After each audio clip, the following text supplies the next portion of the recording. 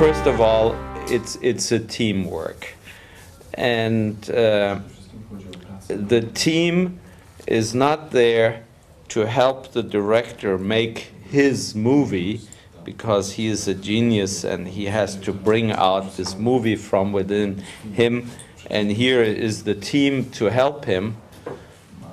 My attitude is different. My attitude is the team is making the movie, and the director is there to help every single member in the team to do his job.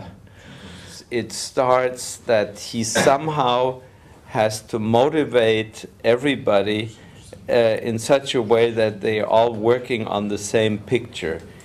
Meaning, before he can seduce the audience with his film, somehow he has to seduce the team.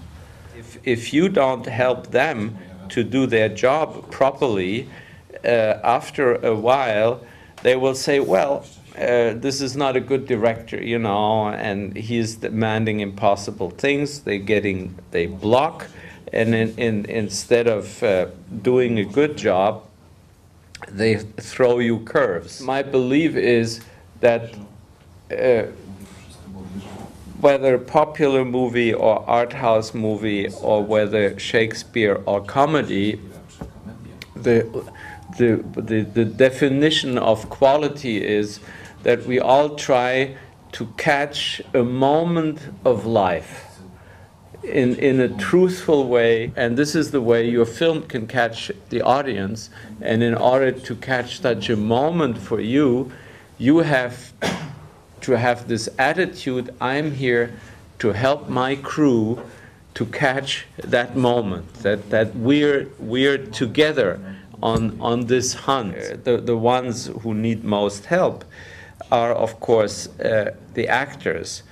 But if you practice it with the actors, this spirit will go over to the rest of your team. He must forget that he's acting. You must not make him aware of motivations or bullshit like that.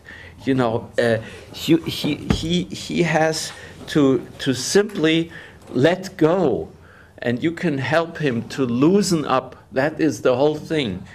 And there's only one thing he's really expecting of you, that is attention. Attention, attention. The amazing thing with an actor is, you know, he comes on the set, and at 10 of the morning, he's supposed to undress, to stay there stark naked, and show on his face his innermost feelings.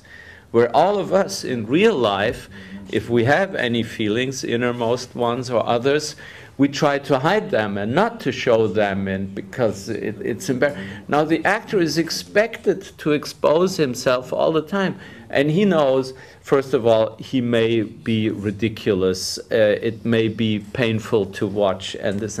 So you have to take all this kind of fear away from him. Terrible thing is, during the making of a movie, you never have time to think. You never have a moment for yourself.